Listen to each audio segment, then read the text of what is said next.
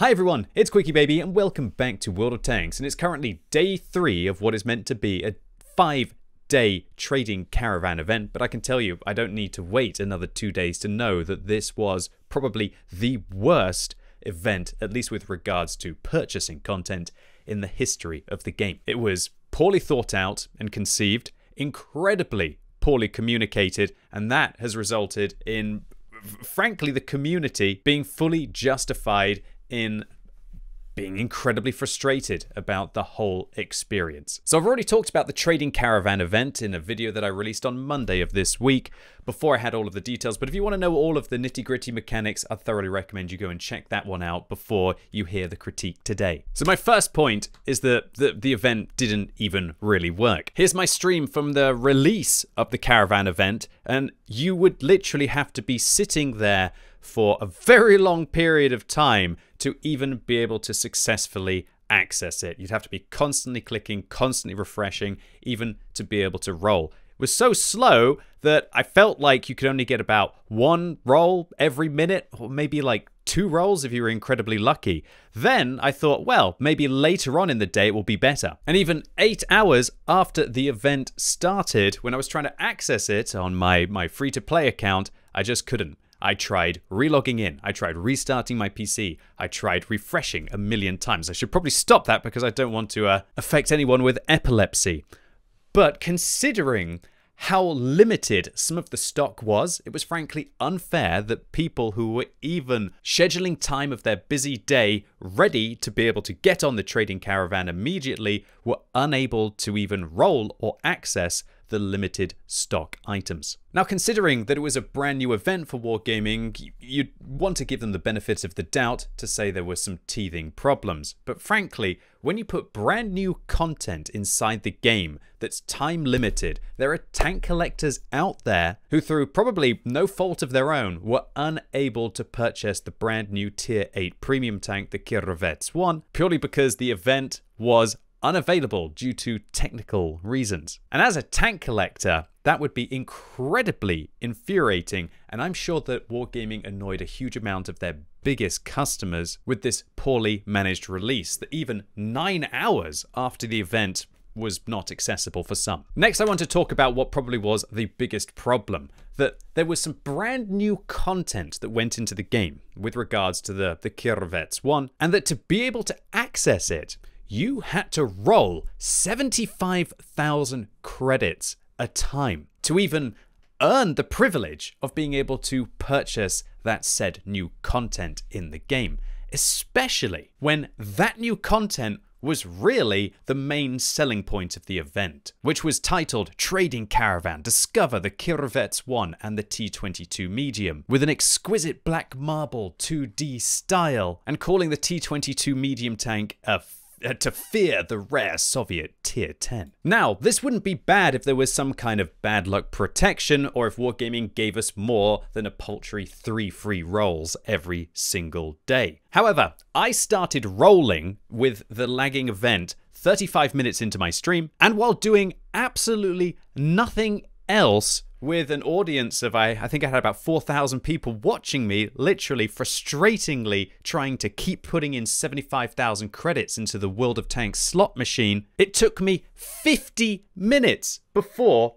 I actually managed to roll and be able to earn the privilege of being able to get the Kirovets. And yeah, I think you can see how frustrated I was. Now, I can tell you exactly how much I had to spend to be able to get the Kirovets, at least with a roll access, because I recorded the credits that I had at the start and the credits at the end. And it was 4,725,000 credits, meaning that I had to roll 63 times before I had access to the Kirovets 1. And let me clarify that I have a lot of the other bundles inside my garage, so to all intents and purposes, because it wouldn't show you bundles that you already had, I probably had a massively higher chance of being able to access the Kirovets 1 compared to everyone else, just because I'm a huge blooming whale on my main account and I already have all of the tanks. There's no doubt during the 50 minutes of my life that I wasted and the near 5 million credits that I wasted rolling to be able to get a new, the availability to be able to purchase a new tank for 15 million credits, that it was one of the most frustrating things I've ever done in World of Tanks. And 5 million credits is no joke. 5 million credits if you're playing your premium tanks with credit boosters is between 5 and 10 hours of gameplay, depending on how well your session is going. I mean, Wargaming, how can you be so greedy and so stupid to release brand new content in a game in this way,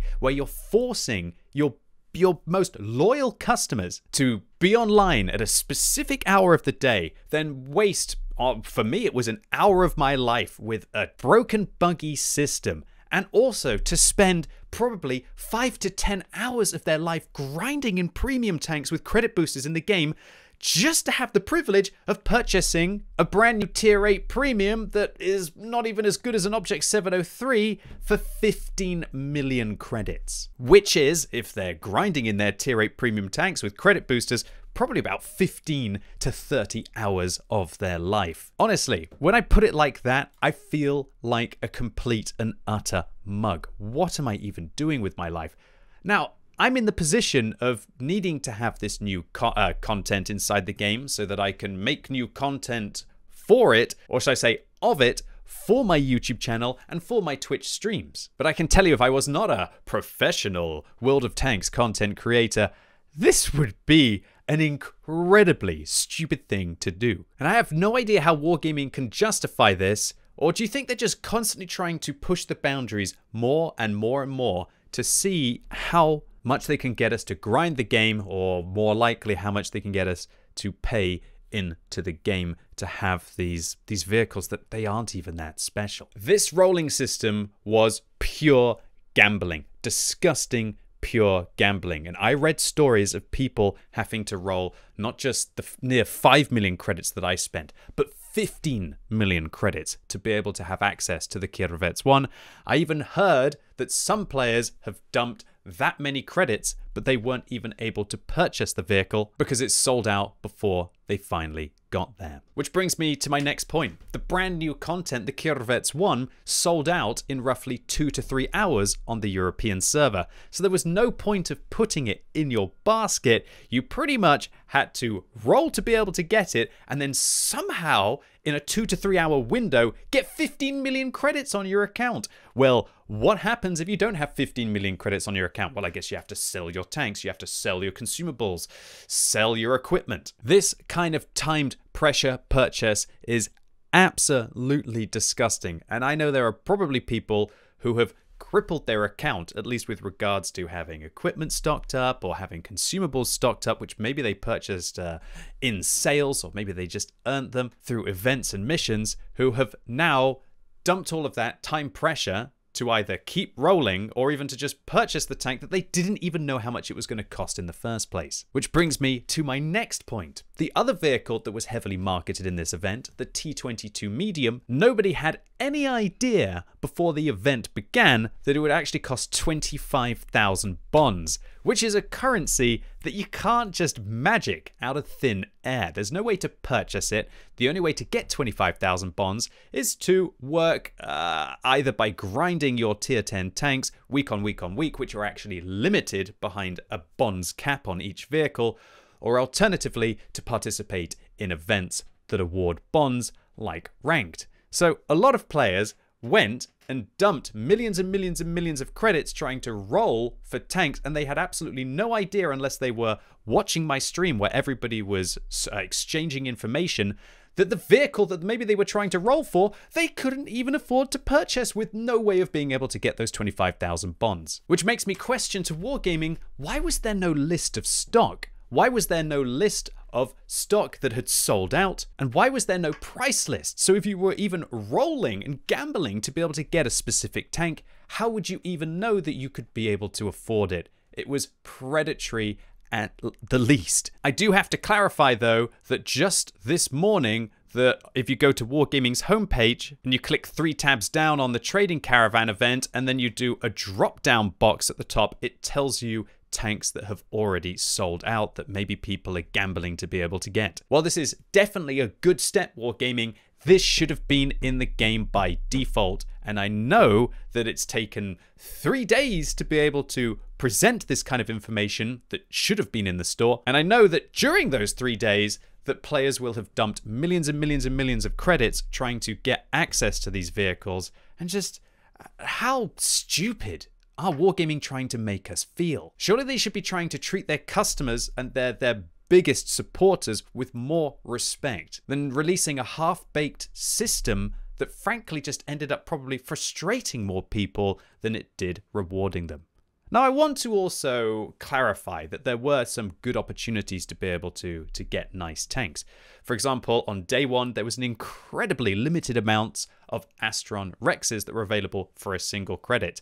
However, how many millions of credits did you have to spend to be able to even get that? And also, everybody who already had the Astron Rex would have never been able to see that purchase option, unless they sold the tank before and then hoped that they got it to come up again. Hopefully Wargaming will learn from this, and there should be a stock list. And also, considering that people are frankly gambling to their credits to be able to access the tanks, Wargaming should have published what is actually available in the Caravan, and I feel that they should have had some kind of bad luck prevention system so that after you've rolled a certain amount of times, as they have done with their loot crates at Christmas, that the game would at least show you something new. The next point that I want to highlight is that why do some offers cost more than their default sales prices? Let's see if I can find one, for example. I've got 3 free shuffles. What am I going to be able to find? Well, at least the system's actually working now 3 days into the event. It definitely wasn't on for the first 9 hours that I was playing. It's offering me lots of styles. Are we going to get anything interesting?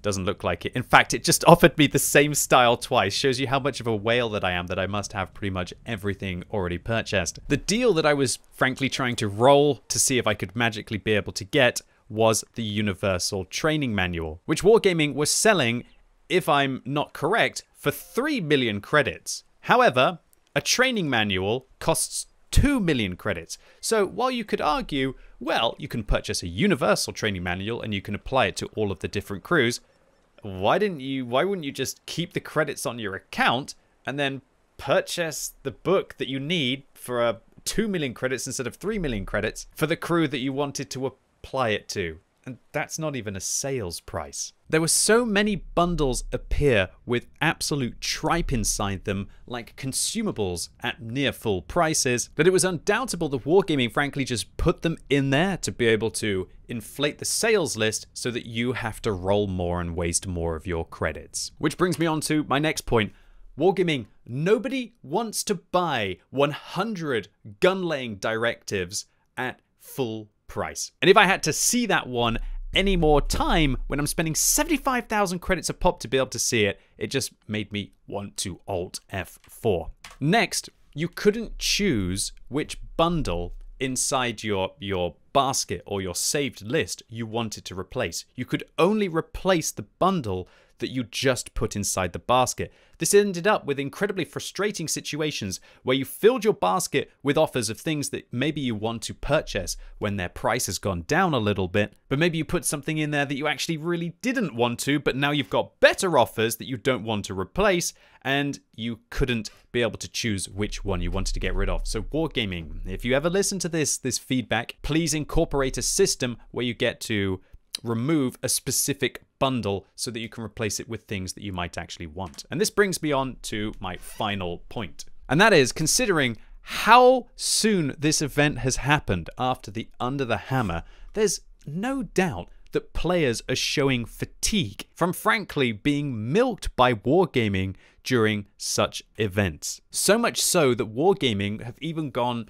to the forums, in my opinion, trying to calm down the situation by announcing that there is going to be no black market planned for this year. There's no doubt in my mind that Wargaming have realized how successful the black market was last year, and they wanted to create not one but two new events in just a couple of months at the start of 2022, which kind of work in the same way. We had the Under the Hammer, and now we've got the Trading Caravan. And while Under the Hammer was exciting because it was there for, should we say, the whales of World of Tanks who wanted to get something rare at definitely an inflated price, I feel like this event was surely meant to be for the more casual players to maybe get a good deal on a Cromwell Blinn or a Type 59. And while undoubtedly a lot of the more sensible players of World of Tanks have gone in and been able to get a Type 59, or they've been able to get a Cromwell Blinn for a nice amount of gold or credits, there were still just so many things about this event that were just so poorly planned,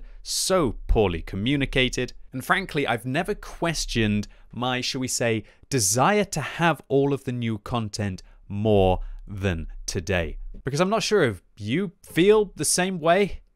It's exhausting. The very idea of spending 20 million credits with no other option to be able to purchase a brand new vehicle, and you've only got 2 or 3 hours to be able to figure out all of the system and to be able to get your hands on it, is just depressing.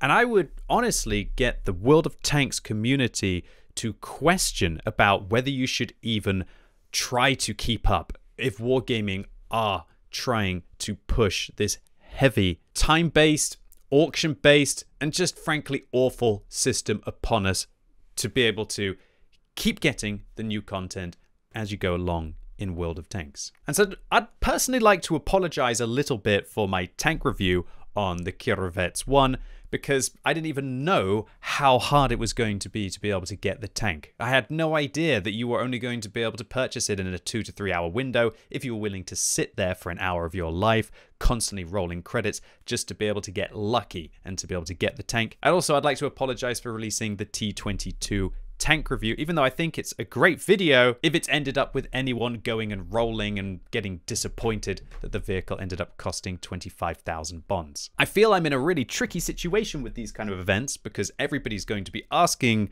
me about them. The community clearly gets very hyped up about them. And frankly, until they start, I don't see all of the problems that there was going to be with the Trading Caravan. And I hope that this video is heard by Wargaming, they improve their subsequent events, and I also hope that it strongly makes the World of Tanks player base question how much is too much with regards to the hoops that Wargaming want us to jump through and draining and squeezing your World of Tanks economy so much that they really want you to get out the credit card. Anyway, ladies and gents, boys and girls, that was it for today. Really hope you enjoyed this video. If you did, give it a thumbs up. If you hated it, give it a thumbs down. And let me know in the comments what you think about everything that I've presented here. Do you think I'm being too critical? Do you think that I'm being too nice?